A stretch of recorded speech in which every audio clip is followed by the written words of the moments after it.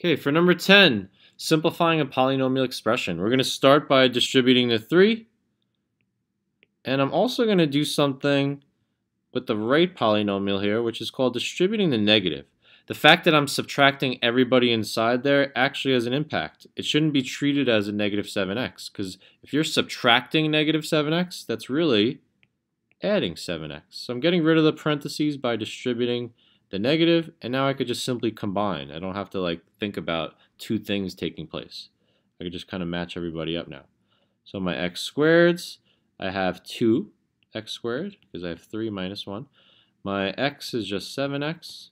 And my constant terms, I have negative 3 and negative 10, which if added or combined correctly should give me negative 13 for choice 2.